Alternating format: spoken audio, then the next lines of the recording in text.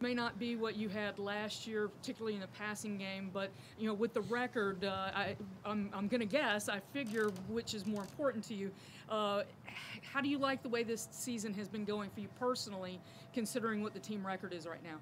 Yeah, we're finding a way to win games, so that's the goal, is to go out and find a way to win one game a week. So I'm happy with that, no matter how it comes.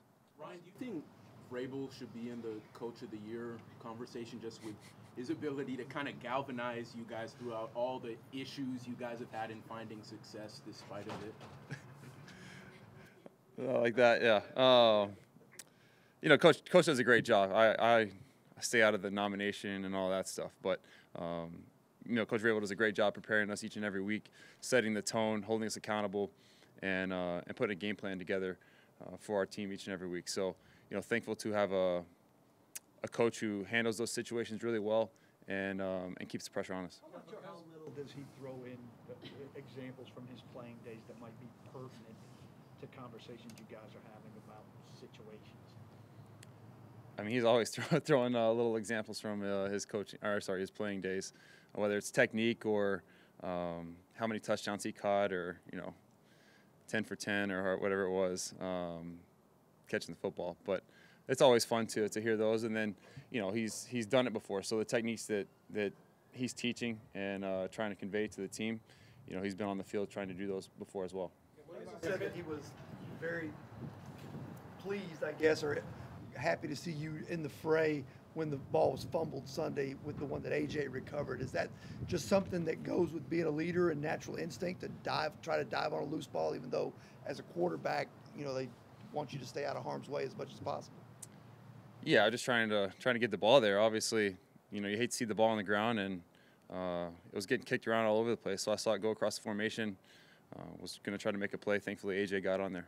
Is that something that just kind of instincts take over for you as a player, rather than not thinking about I'm the starting quarterback there, just trying to get the ball? Because a lot of teams like Bridgewater caught a lot of flack because he didn't jump on a fumble in the Broncos game Sunday. Yeah, personally, I love winning, and I know if we can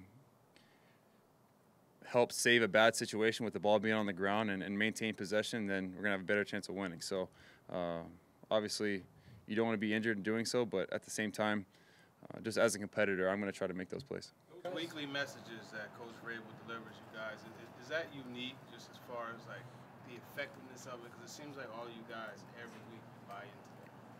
Yeah, Coach does a great job of finding a good message for the week, and I think over the course of time, we've seen those messages play out. It's not just something that's thrown on the board and then, at the end of the week, you're like, well, it didn't really matter.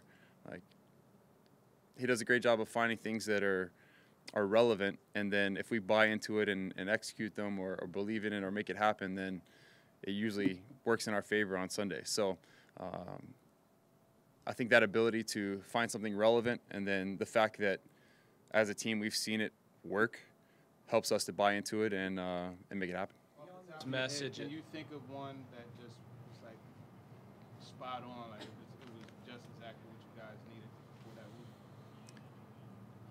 It's all a blur at this point, but there's so many that have been relevant. I think each and every week, I've never seen a message and being like, yeah, that doesn't matter. It's always, yeah, I can get behind that. I think that's something that is going to be important this week. So, like I said, the fact that it's relevant each and every week is huge. Beyond the message each week, what is it, I guess, to sum up what he gives to a team as a head coach? Wow, we're getting philosophical today. He does a great job of setting the tone for the organization, holding our standard, setting the pillars of the program, things that we believe. He manages the games really well, in my opinion. Obviously, he puts a ton of time and effort. Him and Stretch go through just about, I think, probably every game situation throughout the league each and every week, and have a plan if that comes up in our game. So they're putting themselves in those situations. He has a plan for each and every situation, understands the rule book really well, and tries to take advantage of every situation that arises. So that's part of his job, and then conveying the the message each and every week, giving us something to rally behind, holding the team accountable. I mean, it all falls in his job title, and he does a good job of being efficient in all those areas. Part for me real quick. First one, just how is it just having Taylor in there, and just I know it's been kind of an up and down season for him with the ACL and everything, but when he's in there, how confident are you in a guy like him? And then also, what do you think about the finger roll by Ben Jones? Ben obviously has been taking notes. That was pretty good for a big fella. Excited to have Taylor back in there. We have so much confidence in Taylor and what he brings to us, the energy, the athleticism, obviously, and just hope to get him rolling here as things move forward. You guys have won 6 games in a row against teams that have been in the playoffs. Now you're playing a team this week that has struggled. How do you keep your edge, and do you have to remind guys, throughout the course of the week, got to stay focused, can't have a letdown? Yeah, it's a week-by-week league. You have to go out and perform each and every week. They have some talented players on defense. They can make plays. They can put pressure on you. So, as an offense, we have to have urgency. We have to attack this week with urgency. I feel like the coaching staff has come up with a good plan. We have to buy in, learn the plan, and go out and execute it on Sunday. Given the fact that this offense isn't necessarily a big passing attack designed for big numbers, how do you kind of evaluate your play given that you're not going to be expected to hit 300 yards each week, that kind of thing? Just executing one play at a time. How do I execute the play that's called, and whether it be getting us into a good play on the ground, or it could be throwing the ball away, it could be scrambling, could be making a good throw. All those types of different things go into it. So it's not based on numbers. Different at all at points without Derek the last couple of weeks? Have there been moments where you thought, wow, I kind of miss Derek right now? Well, yeah, I miss Derek, What? but you're not thinking about that in the huddle. You're thinking about, all right, how do we execute this call that's coming in? Build some confidence with the guys we have in there, and go out and gain yards. So, obviously I miss Derek. I miss him being on the field. I miss competing with him.